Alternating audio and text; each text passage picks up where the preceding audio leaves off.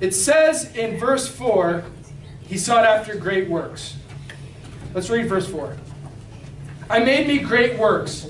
I builded me houses. I planted me vineyards. I made me gardens and orchards and planted trees in them of all kinds of fruits. I made me pools of water to water therewith the wood that bringeth forth trees.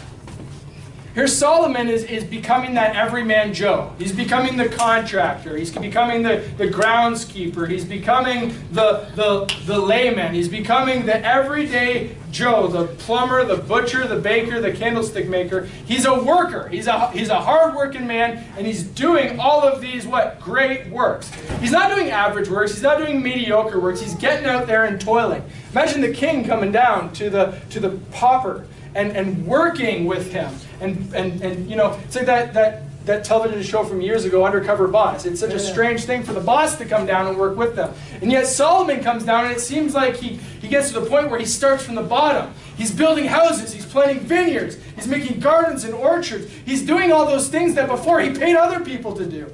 He has now become that every Joe, that contractor, that landscaper. He even worked his way up to becoming the boss at that company. Verse 7 says, I got me servants and maidens and had servants born in my house.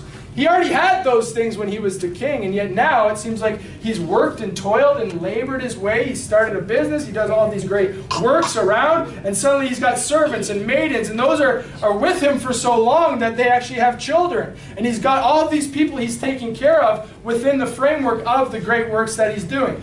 He's a hard-working man. Verse 7, in the second half of that, says, also I had great possessions of great and small cattle above all that were in Jerusalem before me. He's living the American dream. Look at him. He's worked himself from the ground up. He started building houses. Next he was landscaping these houses. Next he had servants over him. Next those servants brought forth children. He longevity of this business. Now he has great possessions because of all that he has done. He has worked, he has toiled, he has labored. He's working that American dream. He's living the dream. He's got the car. He's got the house. He's got the toys. He's got the expensive surround sound system. He's got the swimming pool. He's got everything, and he doesn't have it because he inherited it. This context seems to suggest he has it because he worked his hiney off for it. He worked his tail off. He did what every man ought to do in order to gain those things.